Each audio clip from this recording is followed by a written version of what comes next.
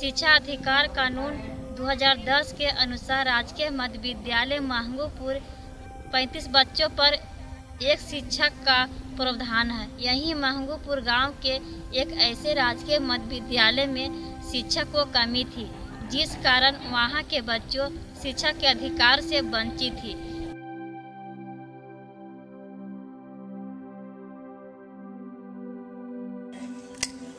आपको विद्यालय में टीचर कितने हैं?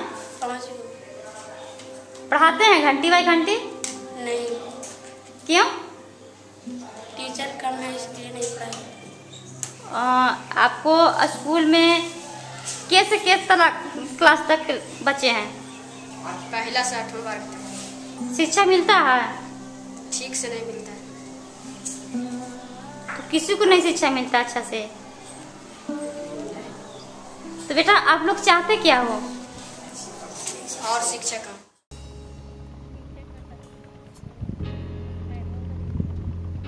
मैंने ये समुदाय को एकत्र कर बदलाव की तैयारी की। जो काम हम अकेले नहीं कर सकती थी, जो हम समुदाय के साथ एकजुट होकर कर दिखाई।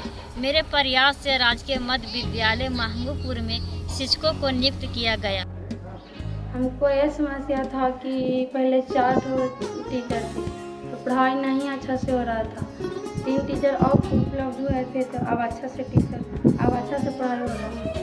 आपके द्वारा जो है कि जिला में इसका बात उठाया है कि वहाँ बच्चों का बात में शिक्षक कम है तो बिहार के शिक्षक लगाएंगे।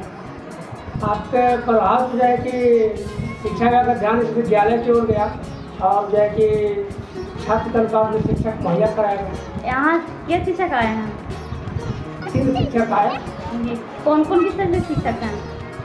एक हिंदी के आए और एक आए सोशल साइंस के और एक 1 to 5 में आए। मेरे काम से सर आपको क्या प्रभाव पड़ा? आप लिख दिए जनहित में, आपने जो बताया कि फलाने महंगूपुर में 2 टीचर का अभाव है, शायद सामाजिक विज्ञान और हिंदी के आप चर्चा किए, लिखी दिए। नियोजन के समय में प्रखंड विकास पदाधिकारी के कहा, हमारे कथनानुसार उसने वहाँ योगदान दिवाया लड़कों के भविष्य के लिए बढ़िया। मेरे काम से बच्चों और शिक्षकों काफ़ी खुश हैं।